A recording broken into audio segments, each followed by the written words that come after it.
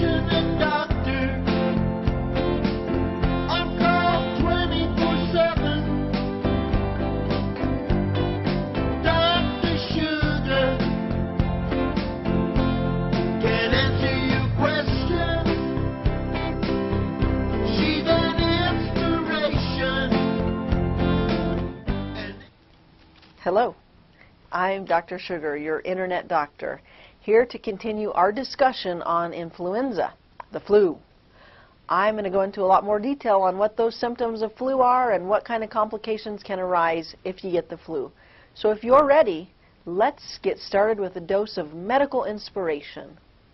So you feel crummy and you think you might have the flu. So let's talk about some of the symptoms that we commonly associate with the flu. First and foremost, expect to see fever, and usually a very high fever.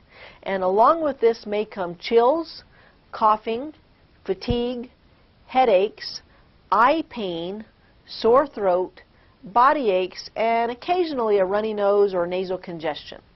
Now, oftentimes these symptoms start very suddenly. Many of my patients will describe a shaking chill that started at a very specific time. They may say they worked all day, they felt fine, and right when they got home from work, boom, they were sick.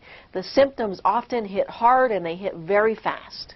Now, diarrhea and vomiting, while occasionally seen in children, is not often seen in adults. This is a common misconception that we should just briefly discuss before moving on.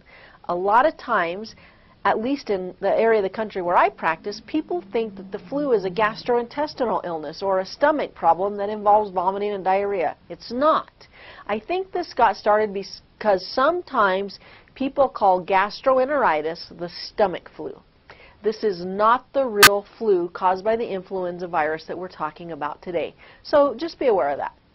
If you haven't already done so, be sure to watch that entire series on stomach flu, aka gastroenteritis, and you can watch this as well as many other medical topics in that video content library. So check it out for further details. All right, back to the real flu, influenza. So you have fever, you have a runny nose, sore throat, cough, body aches. Does this mean you have the flu? Some people think they have the flu, but in reality, all they have is a cold. Truth be told, it is sometimes very difficult to tell the difference, even for doctors. This ambiguity arises from the fact that both cold and flu share many of the same symptoms. They both cause a respiratory illness, fever, chills, aches, fatigue, and a general crummy feeling. In general, though, the symptoms of influenza are much more severe and can last longer than a cold. Muscle aches and fevers are more intense in flu than during a cold. And also, colds typically cause a runny or stuffy nose, while the main features of the flu are generally more respiratory with more intense coughing and chest symptoms, chest congestion. Finally, it is important to be aware that very serious health complications like pneumonia or hospitalizations are much more likely to occur with influenza than the common cold. In some people, the flu can cause serious complications, including bacterial pneumonia, dehydration, and worsening of chronic medical conditions such as congestive heart failure, asthma, or diabetes. Now, children and adults may also develop sinus problems and ear infections after a bout with the flu. The flu most often is mild in healthy people, but it can cause severe illness and even can lead to death.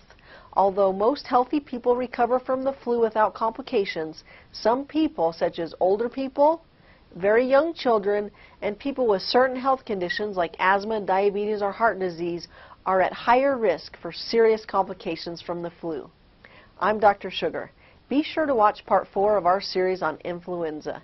In the next section, I'm going to go into a lot more detail on what the treatments are, what the options are, how influenza is spread, and how you can avoid catching the flu. So make sure to watch it, and I'll see you there. Dr. Sugar can entertain.